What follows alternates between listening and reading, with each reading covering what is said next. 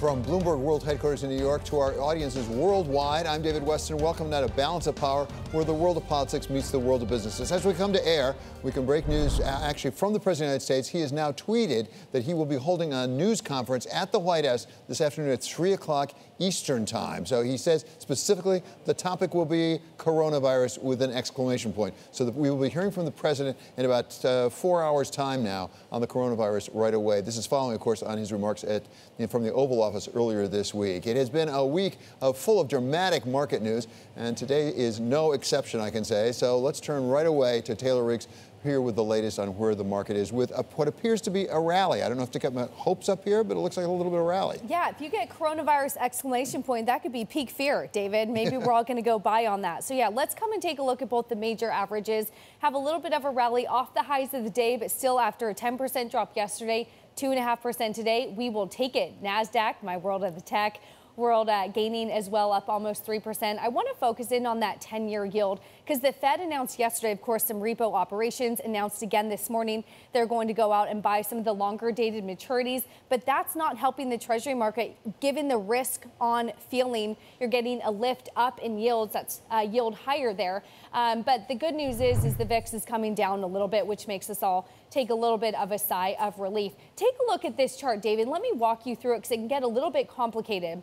The blue line is today. The white line is what happened in 1929. We're looking at the amount of days that you're seeing 4% moves in any given direction, up or down. The last time this happened, it was 1929. How about that? A fateful year. Thank you so much to Taylor Riggs. We now are going to be joined from Newton, Massachusetts, by former U.S. Treasury Secretary and Bloomberg contributor Larry Summers. This is today's Wall Street Week update. So thank you, Larry, for being back with us today.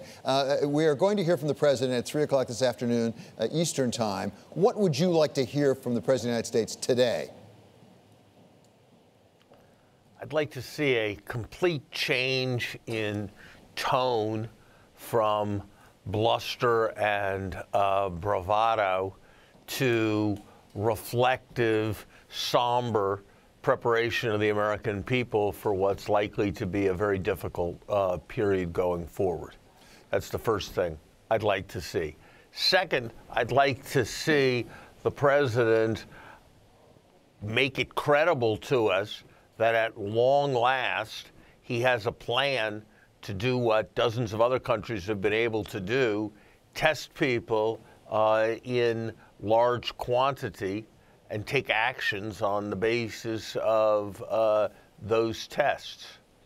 Third, I'd like to see him embrace the suggestions that Nancy Pelosi has made with respect to stimulating the economy and avoiding the almost inevitable recession consequences of something like this by putting as much weight of government behind getting people money into people's pockets, getting credit into the hands of businesses, taking advantage of this moment to make necessary investments in infrastructure, and perhaps most critically, making sure that people are getting paid for their sick leaves. Let me emphasize that. Paid sick leave isn't just compassion. It keeps our population healthy by preventing contagion. That's what the studies of flu show, and it's much more important with respect to coronavirus. Larry, it appears we may have legislation by next week. The Senate is remaining behind and apparently is going to ratify this deal that's been reached by Nancy Pelosi, the Speaker of the House, with Secretary Mnuchin that would address sick pay for some people, also make the tests free, and also have some family leave pay, things like that. Will that be an important step forward if, in fact, it is passed by the Senate next week? It will, as the mathematicians say, be necessary but not sufficient.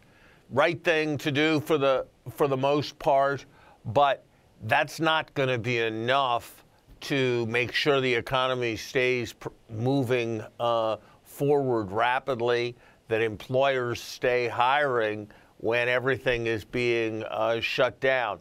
So we're going to need much more in the way of direct injections into the economy, in the way of maintaining the flow of credit, in the way of international cooperation.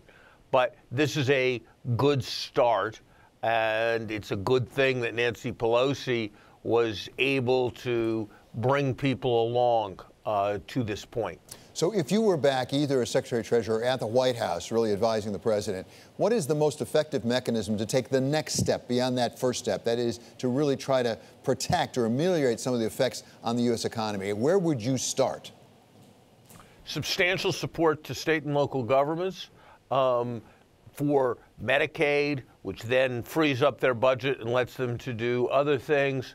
Substantial tax cuts for American households delivered in a highly visible sum of money that they're in a position to spend quite quickly, and changes in Federal Reserve procedures and in bank regulations to assure the flow of capital.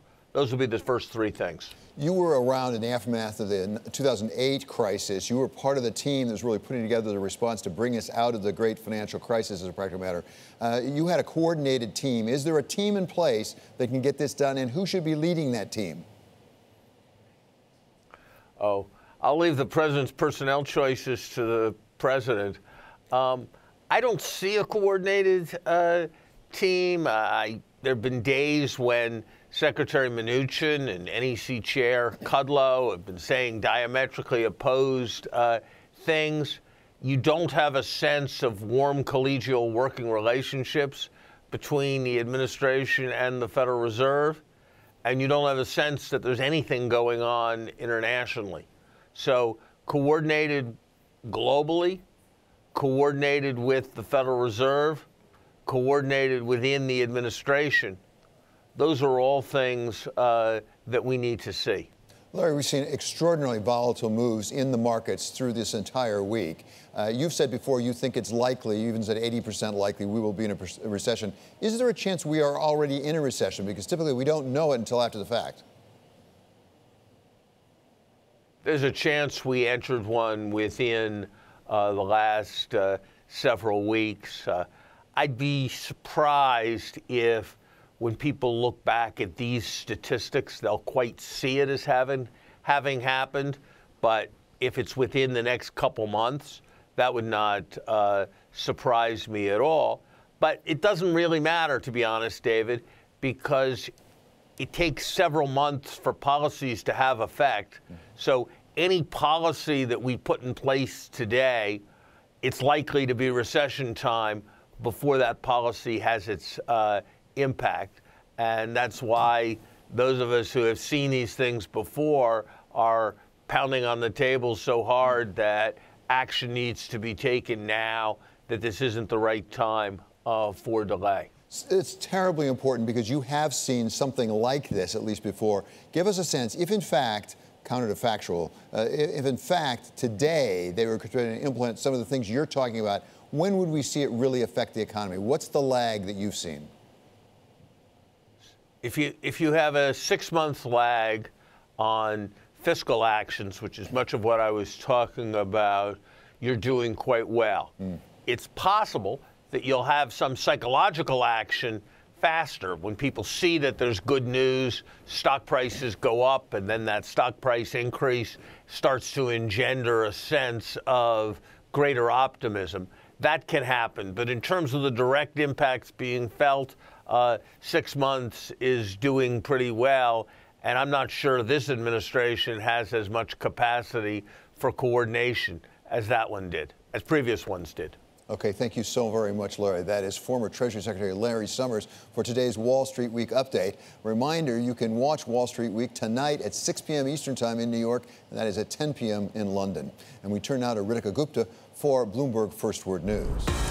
Thanks, David. House Speaker Nancy Pelosi said she's near an agreement with the Trump administration on a coronavirus bill. The measure would mitigate some of the economic blows from the outbreak. Democrats have been pushing for paid sick leave and more aid to those who lose their jobs. Pelosi hopes to have a deal today. The U.S. has given Roche emergency approval for a highly automated coronavirus test. The Swiss drug maker says it potentially speeds up the ability to test patients by a factor of 10. Testing is crucial to stem the spread of the disease. It allows healthcare workers to identify the infected and quarantine them.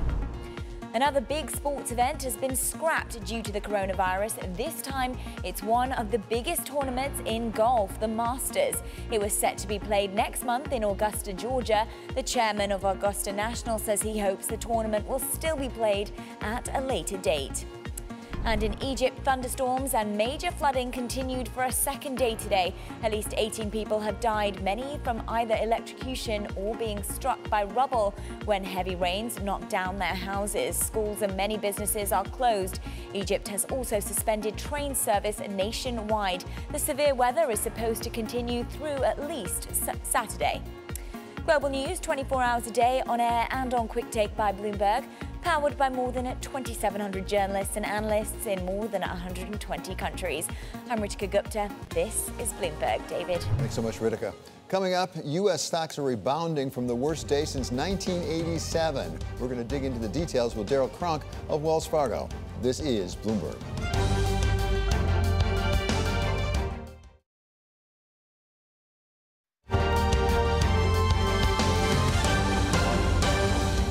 This is Balance of Power. I'm David Weston. It would take an oracle to explain what has happened in the markets this week. And fortunately, we have the next best thing to an oracle in Daryl Cronk. He's Wells Fargo Wealth and Investment Management Chief Investment Officer. So it's great to have you here, Daryl. Thank you, David. So take your best shot. What is going on?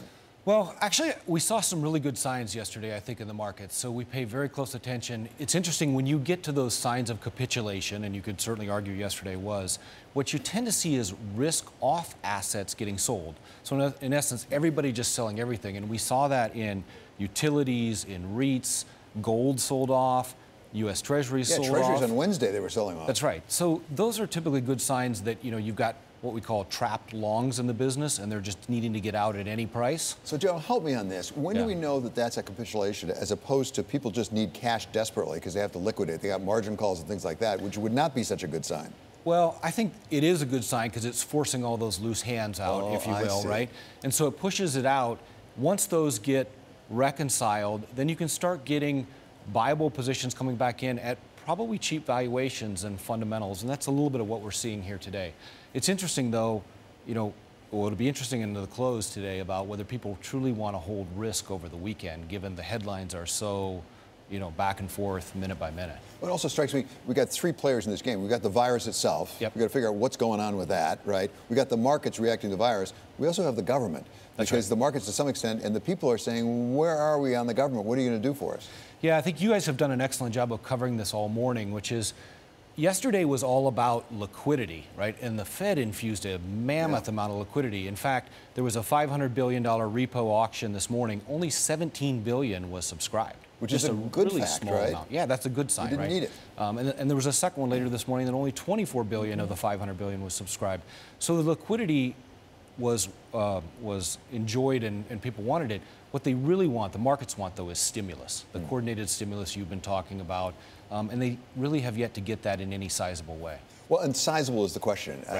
I wonder what, if anything, would satisfy the markets, because apparently Nancy Pelosi has a deal with Steve Mnuchin, the Treasury Secretary right now, that will go forward. It looks like right now. But that will deal with things like sick pay for people who need that, for family leave. It'll make testing free. It'll help some with Medicare, Medicaid payments. But it's not a big economic stimulus. It's targeted to the people who need it most, perhaps. That's exactly right, David. It's targeted to the workers who are going to be most affected by the virus.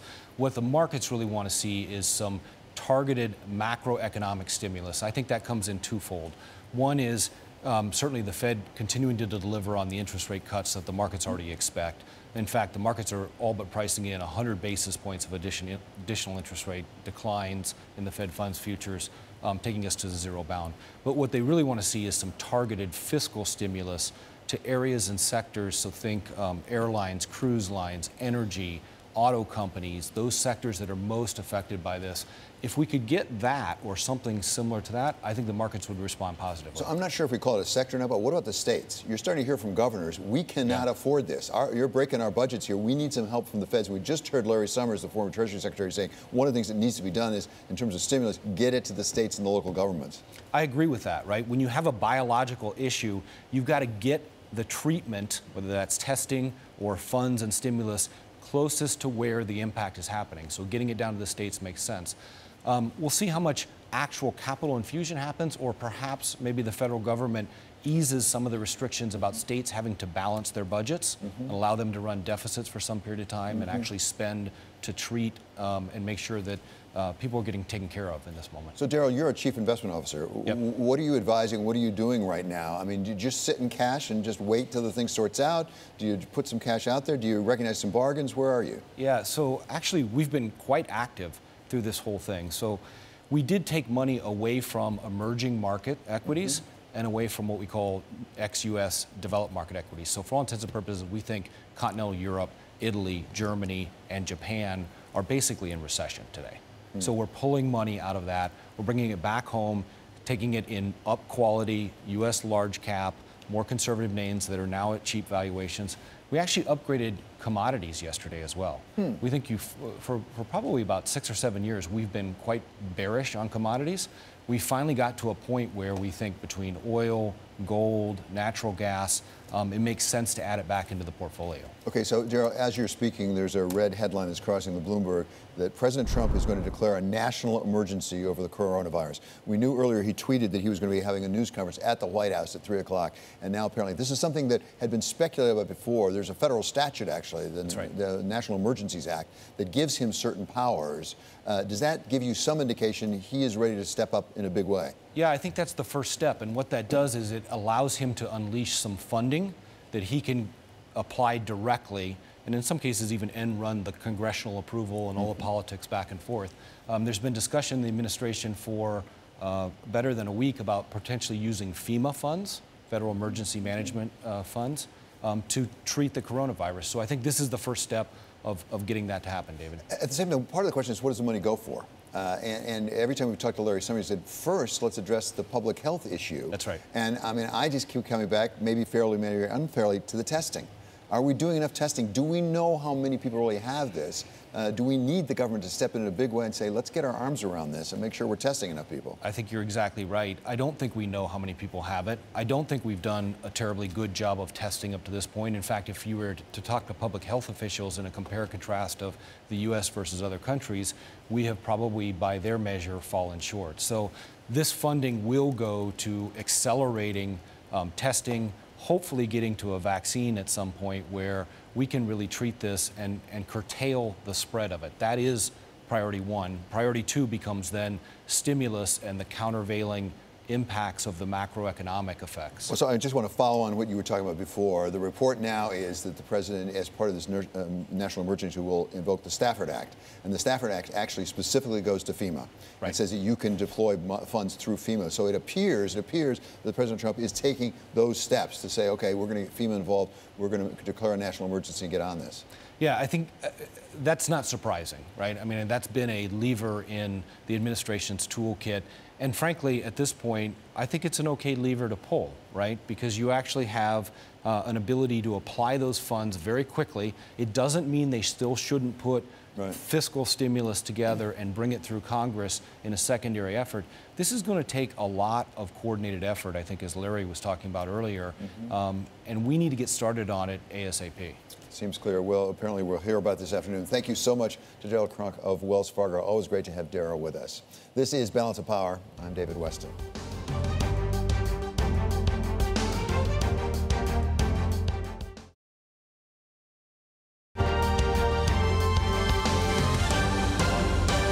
This is Balance of Power. I'm David Weston. We're going to return to that news breaking out of Washington right now. President Trump, it's reported, will declare a national emergency over the coronavirus, invoking the Stafford Act, which allows him to bring in FEMA as a practical matter. He is going to have a news conference at the White House at 3 o'clock this afternoon Eastern Time. And, of course, we turn to our chief Washington correspondent, Kevin Cirilli. It's in Washington. It's all happening right now. Kevin, what do we know? Yeah.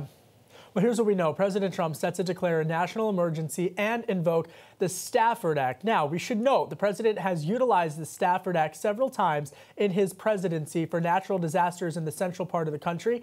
Other presidents have also previously utilized the Stafford Act in order to combat natural disasters. Think back to 2000 when former President Bill Clinton utilized it for the West Nile virus. What does it do? Essentially, it allows the federal government to utilize FEMA in order to more quickly address and more rapidly address a type of national crisis, in this case, the coronavirus. So it will likely free up more additional funds from FEMA. It will also allow FEMA to more quickly and more readily work with local and state officials on the ground in outbreak spots where the coronavirus has particularly spread rather quickly, and allow them to come in and really work more with the federal government. So, Kevin, this is, of course, breaking news. We don't know. The president hasn't announced it yet, but just bear with me here for a second. In FEMA, we typically think, as you say, it's a natural disaster. It's a specific place they go into and they rebuild houses. They provide for people to have shelter, things like that. Do we anticipate this would be directed at places, particularly that are hot spots in coronavirus, rather than a broader-based approach to, for example, sick pay for people who have to stay home? I think it'll be a combination of both. I think that Congress is grappling with the economic stimulus in terms of that front, in terms of how to best aid the economic relief efforts. But FEMA would be able to do an approach as it relates to truthfully really getting into these communities and doing things. The president this week alone, David, has said that it was openly discussing whether or not to use the Stafford Act. He had said that it would allow him to have more powers in terms of addressing this. So again, the Stafford Act is something that has been utilized in this presidency before and in other presidencies in the past. And again, is really people should start thinking of FEMA when they think of Stafford. And that's where we are. So, Kevin, it appears maybe we're on two tracks here. One is the FEMA route, the national emergencies, very specifically directed. On the other hand, we also have that reported deal between Nancy Pelosi, the Speaker of the House, and the Secretary of Treasury, Steve Mnuchin. Is that a done deal? Not yet, but likely. They're hammering out the details, as sources have put it to me. There's intense optimism surrounding that economic stimulus package that lawmakers are working on. And just one other note, that in addition to the Stafford Act and the president's likely declaration of a national emergency and likely invoking the Stafford Act, we should note that they are also working with the private sector to make tests more readily available and free for many more Americans. And the Stafford Act could actually speed along that process. So it's really the public and private partnership on a national emergency level now that the president is trying to orchestrate. Well, that's a great point. If it could speed up those tests, I think that could be a game changer. At least a lot of us are really speculating about why we aren't doing more testing. Thank you so much to Bloomberg's chief Washington correspondent, Kevin Cirilli, reporting, of course, from Washington.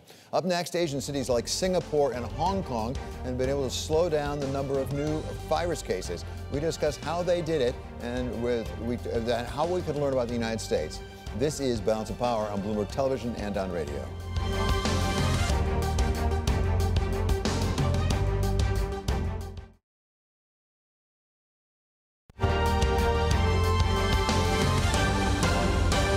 From New York, this is Balance of Power on Bloomberg Television and radio. I'm David Weston. For Bloomberg First Word News, we go now to Ritika Gupta. Thanks, David. Two political enemies may form an unlikely alliance over the coronavirus. House Speaker Nancy Pelosi says she's close to an agreement with the Trump administration on an aid package. The bill would mitigate some of the economic damage caused by the outbreak. Democrats have been holding out for paid sick leave and more help for the unemployed. A deal could be announced today. More Americans will be getting tested for coronavirus. Health officials say now that the private sector is getting involved and producing tests. There will be many more available. There has been growing frustration that the U.S. wasn't able to match the response of nations such as South Korea, which is testing 10,000 people a day. Canada's parliament is shutting down for at least 5 weeks. The government says the move is to keep lawmakers from contributing to the spread of the coronavirus. This comes after Prime Minister Justin Trudeau's wife tested positive for the virus. The Prime Minister has been in self-imposed quarantine. And the British government is battling criticism of its coronavirus plan. It blends blunt talk of the pandemic's toll with a number of modest steps. The government plans to shift away from efforts to contain the spread of the disease. Instead, it's trying to delay the worst of the virus. Global news 24 hours a day on air and on Quick Take by Bloomberg, powered by more than 2,700 journalists and analysts in more than 120 countries. I'm Ritika Gupta. This is Bloomberg. David. Thanks so much, Ritika.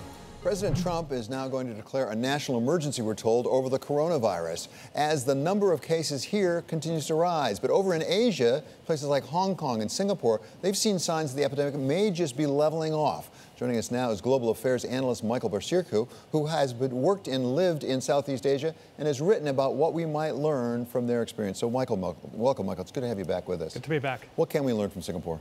Well, a heck of a lot. Number one is to be proactive and not reactive like the Trump administration.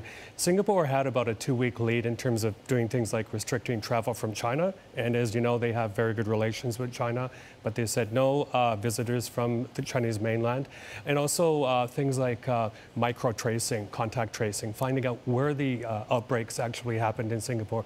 And then, you know, Singapore admittedly is a bit of a nanny state, so they, you know, people listen to them a lot more, to the government rather. So things like calling people out for what they call socially irresponsible behavior. For example, seniors, no more line dancing, no more card table playing, things like that. So, and then, as you know, the founder of modern Singapore, Lee Kuan Yew, I've interviewed him many times, a renowned germaphobe, but he instituted a lot of practices way back then that has helped Singapore fight this. But as I recall, there was a conference in Singapore that, in fact, there were some cases that came out of and they got distributed around. How did they handle that? Because at one point, Singapore was something of a hotspot.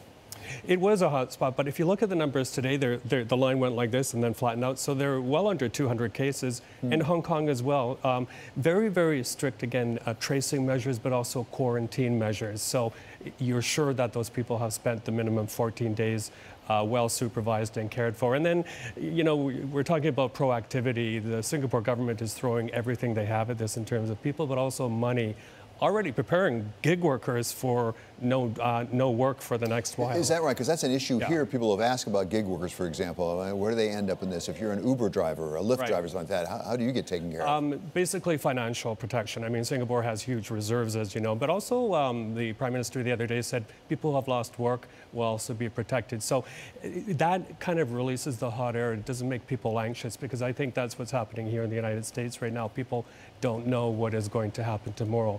So they do benefit from huge reserves that can help people through this. We just had an announcement that the Canadian Parliament shut down for 6 months, but now we have a redhead that says that actually the Trudeau government is seeking advice on a stimulus package. To your point about what's gone on in places like Singapore, they're saying, do we need to get some serious stimulus in here?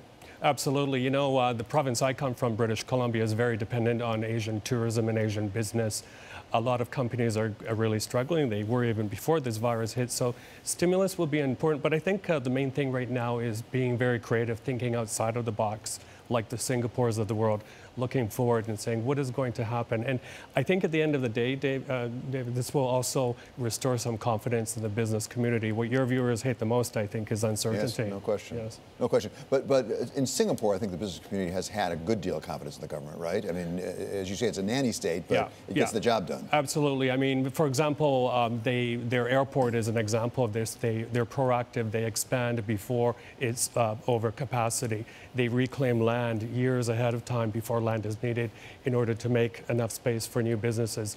But, you know, it's amazing when you think about it. Their airport is one of the key transit hubs in the world, and yet they were able to take proactive action and stem a big outbreak, because they did have millions of people from China, for example, passing through or visiting Singapore. It's quite extraordinary. At the same time, we would say normally you give up some freedoms for that. You don't have the freedom to do quite as much in Singapore as you can in the United States. Correct. Do we need to reevaluate that in the United States about the extent to which we want to go where we want to go?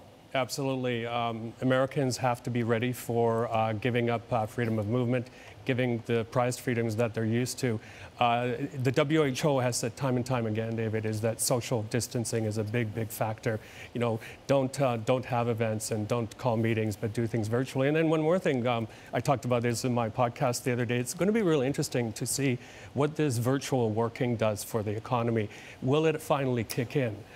I think we're going to be catapulted 10 years ahead. Well, it's interesting whether we ever go back to the way we were. It may be a longer-term change than that before we get done. Yeah, I don't think we will. I think we've catapulted ahead of about 10 years where this will become more the norm. Right. Big question is, will bosses trust their employees to do a lot of their work from home or remotely? Fascinating. Okay, thanks so much for being with us, Michael. That is global affairs analyst Michael Basirku.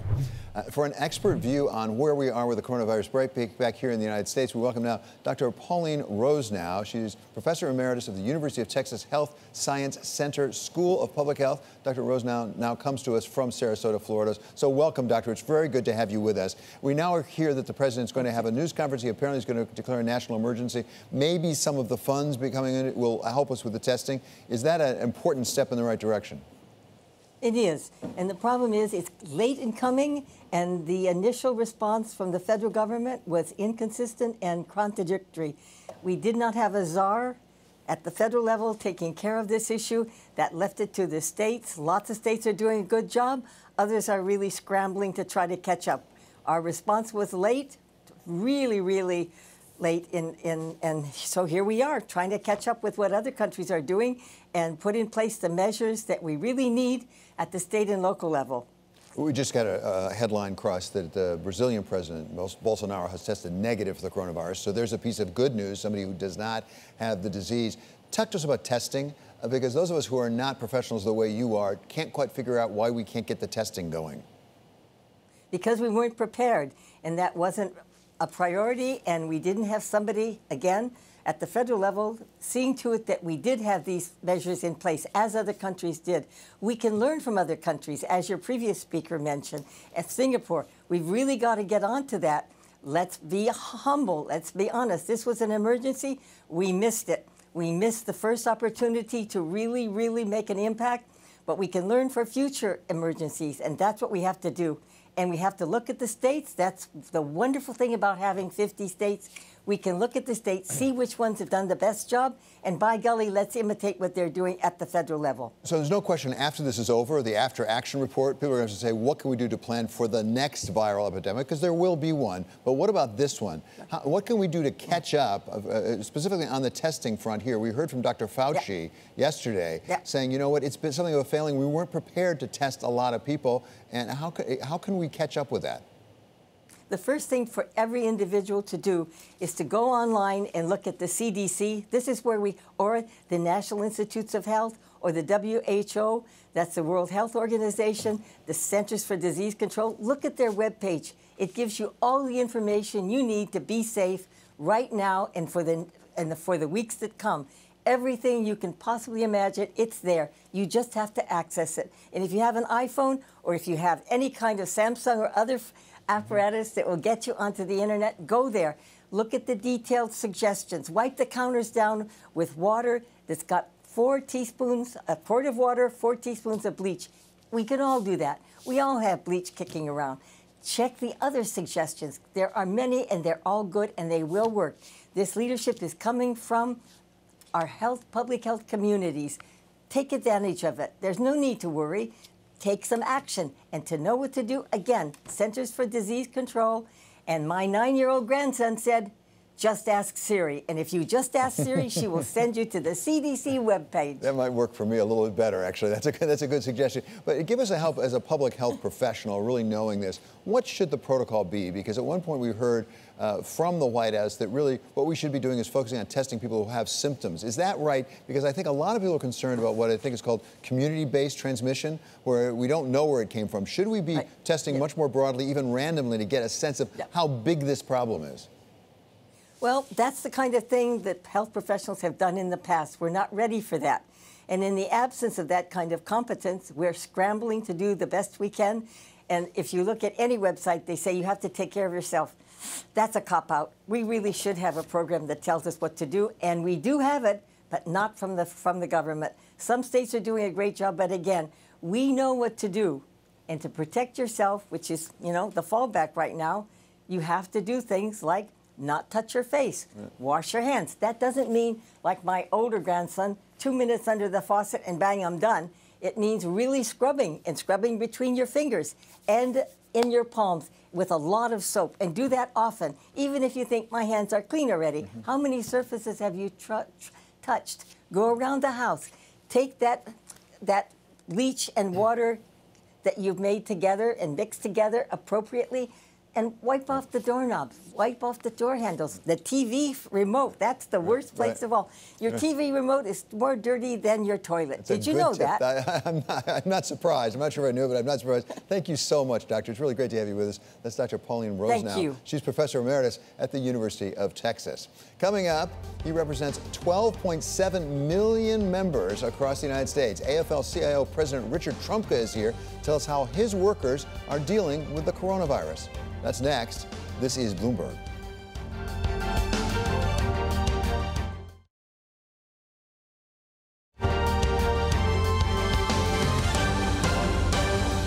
This is Balance of Power. I'm David Weston. The coronavirus shows every indication that it's going to touch just about every aspect of American life. And one of the most important keys to what it means for the country will be the effect on our workers.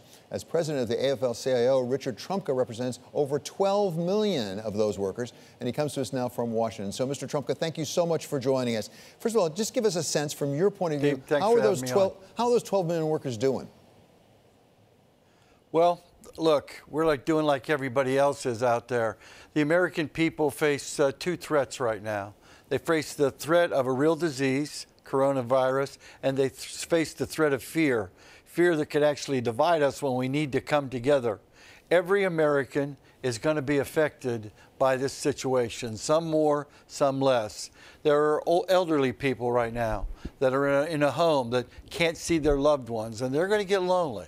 There are workers that are going to get laid off. There are workers that are going to have to change the way that they do their job. Teachers are going to have to teach online. Other jobs are going to change because of all of this. And then you have a worker right now, you have a nurse somewhere in this country right now that's about to treat a patient that has the disease. And that nurse knows that the protective equipment that she or he has been issued is inadequate to protect them.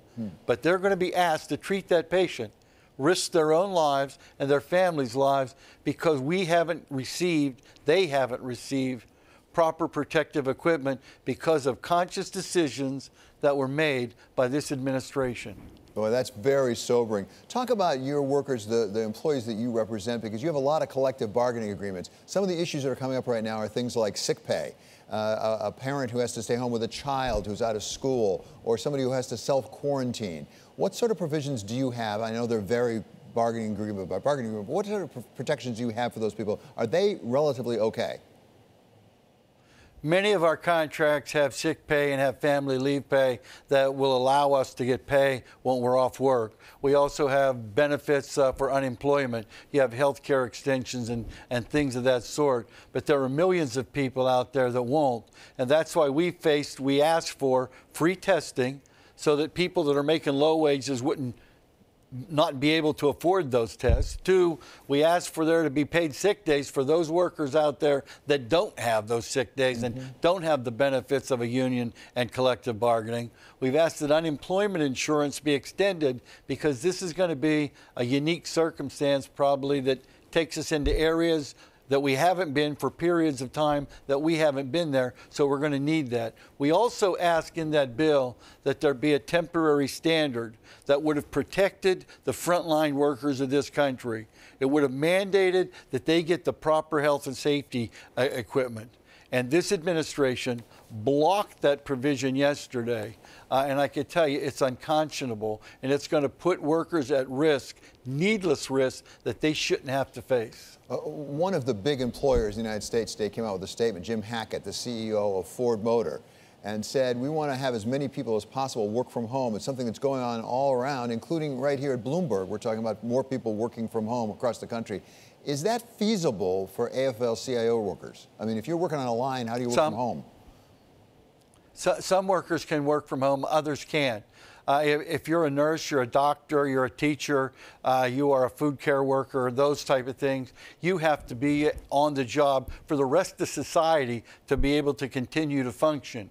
Some people can work from home, and that will help mitigate the effects of this disease. But those that can't should be issued adequate protective equipment so that their health and safety isn't jeopardized because they're doing their job to help the rest of society. They shouldn't have to pay a price just because they're doing what's best for us.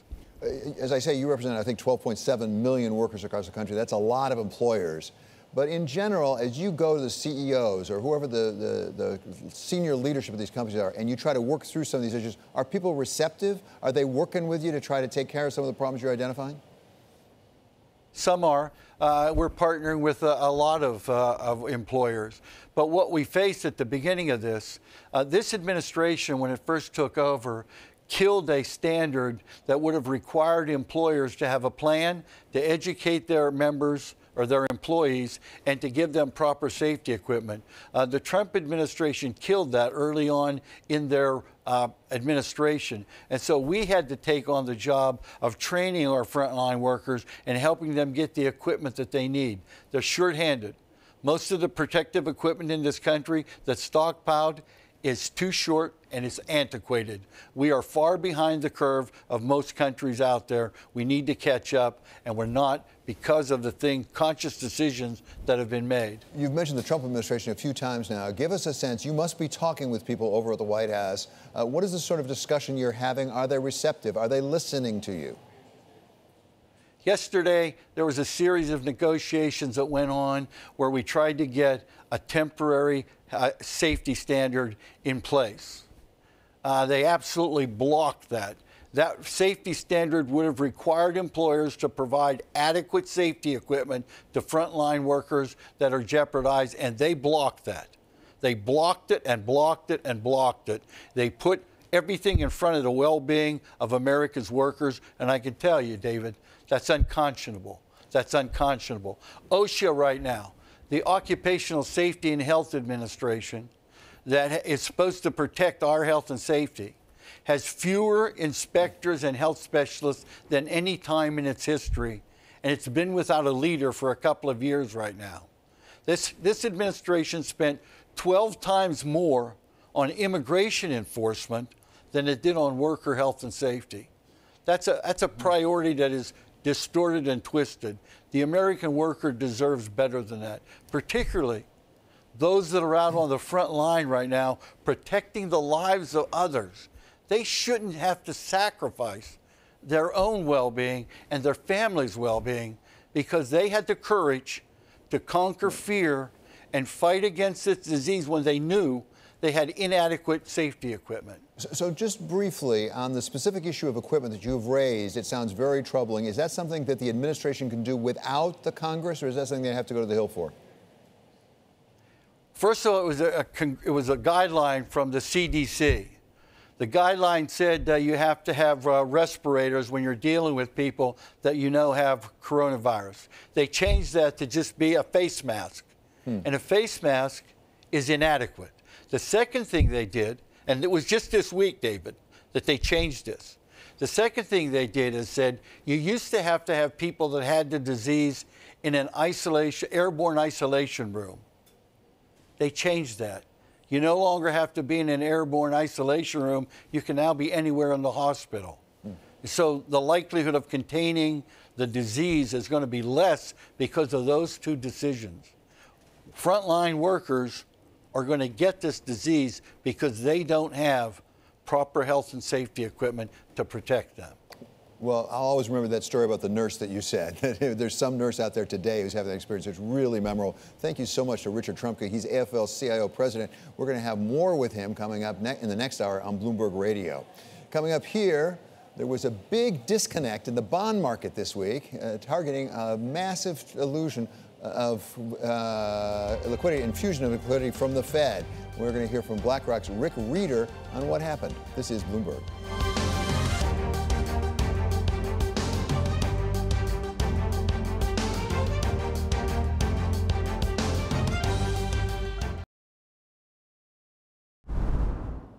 We have some breaking news right now. We've just learned that the G7 leaders are scheduling a teleconference to talk about the coronavirus crisis. That's going to be coming out on Monday. G7 leaders are going to be teleconferencing with each other on Monday to talk about coronavirus.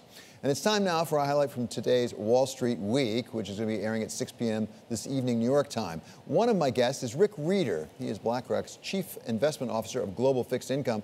And we discussed the Fed's recent action, that was just yesterday, to tackle the enormous problem of coronavirus. it was awe-inspiring in terms of the amount they did. And listen, when you put that sort of liquidity in, you were starting to see pressures in the last couple of days in the mortgage market.